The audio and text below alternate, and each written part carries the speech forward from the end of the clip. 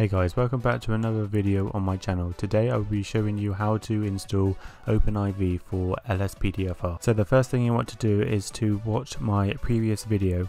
So what you want to do is get to this stage, so watch the previous episode and then come and watch this one afterwards. So then now you can see how to install OpenIV. So make sure it looks pretty similar to this, right? Sometimes you might have a mod folder if you've done it in a different way. But we'll do that in another episode. So what you want to do is have it like this. Make sure the one you're editing is called that. Otherwise it won't work. Make sure it's exactly like that. Yours could be different path, but it doesn't make any difference. Like I said in the other video, whatever your path is might be probably different than mine. Okay, so what you want to do now is, now you've got all this, go to the link in the description, which is called, to find it, it's called OpenIV. What you want to do, download this, right, and wait for it to download. Then you want to open it up. Once it's opened, click your language. And then you want to read the license, accept it, continue. Then you want to create a desktop icon. It's probably easier, so then you can just click on it. Then you can install it to whatever drive you want to, but I think it's best just to leave it on your normal default one. Just press continue.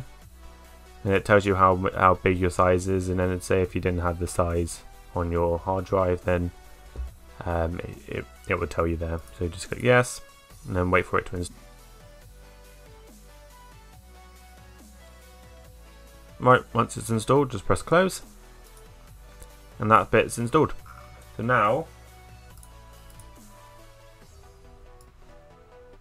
you've got OpenIV. It should come onto your desktop. It was on my other screen, that's why you couldn't see it.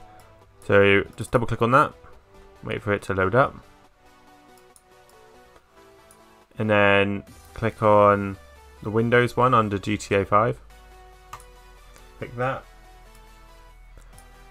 and then after that you have to try and find your Grand Theft Auto 5 location. So now when I showed you it here, this is your Grand Theft Auto 5 location. What you want to do, so if you click browse instead then, and then go to here and then click that one, select folder, and then you got it in, and it says successfully found GTA5.exe, and whatever version that version might be different than mine when you watch this, and it said this OpenIV can work with this. So just press continue. Make sure you back up your original files before editing. Just press continue, and then it's going to search for the encrypting code. Just wait for it to do that.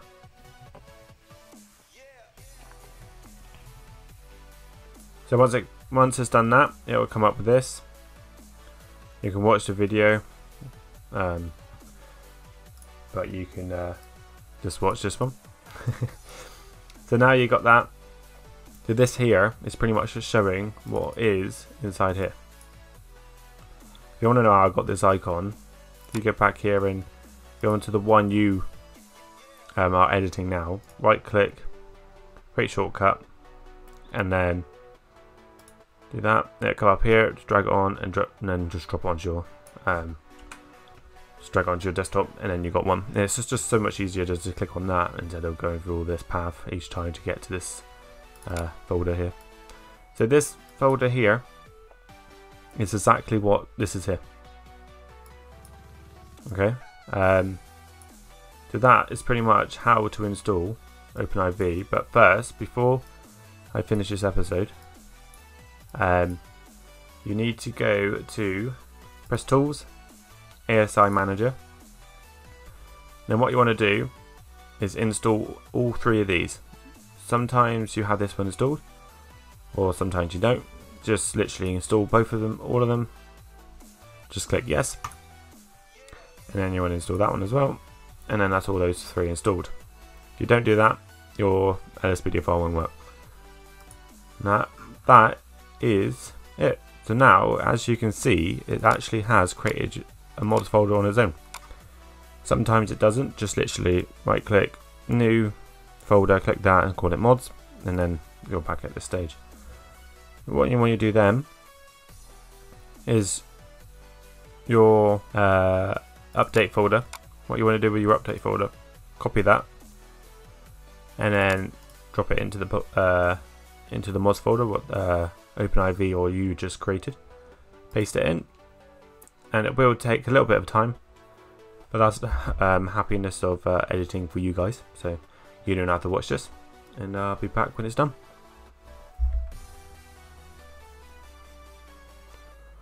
Right, now that is done. Now you've got your update folder in here. So if you go into your mod folder in here, you can see that folder there. Now this is where you will be, tell you that in a sec.